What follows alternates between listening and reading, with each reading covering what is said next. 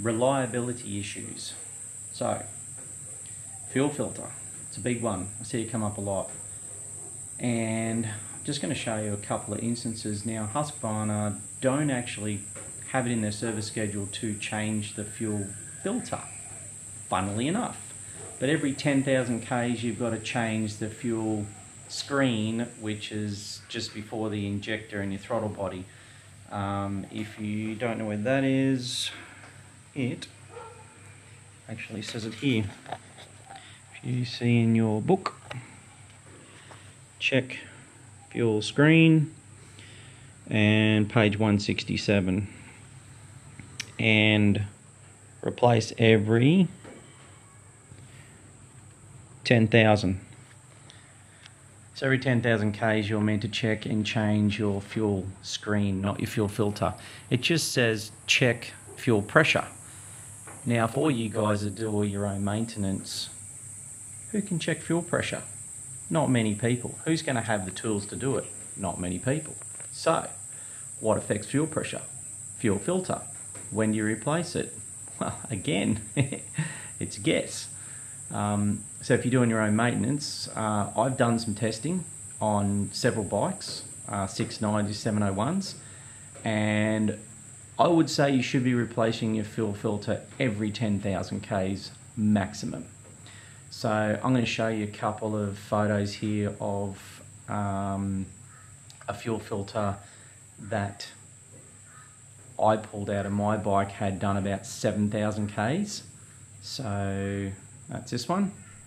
So I've cut the plastic off of this so you can actually see the insides of it. This is the fuel that actually came out of it, black as. And this is the filter that sits on top of the actual fuel pump itself. And again, cut open.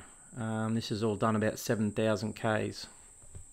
And now we pulled another fuel filter out of a bike we believe is done around about that 12,000, 13,000 Ks, maybe a tiny bit more, and that is this one.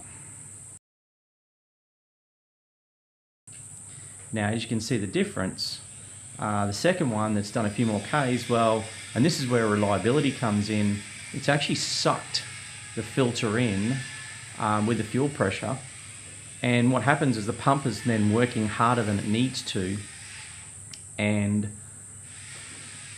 those Chinese pumps they have in these things, they just give up, they die. It's quite common. So replace the filter means that the pump can, work freely and not have to work so hard. So that's a good thing to stop it from actually failing. And if anyone wants to know where the filter is, well, they're actually inside the tank. So this is your bottom of your tank. You got to actually do these 4 bolts. Pull this out, but you've got to make sure your fuel's pretty well empty, because you're going to lose whatever's in there. And it's actually up inside there.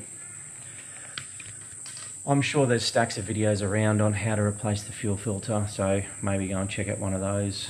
I've recently done mine again, and also I don't run the standard pump. I use that as a backup one in my kit. I use a one from Raid Garage, it's a Japanese pump. So ditch the Chinese one and got a Japanese one. If you want to see the difference, I'll give you a pic here.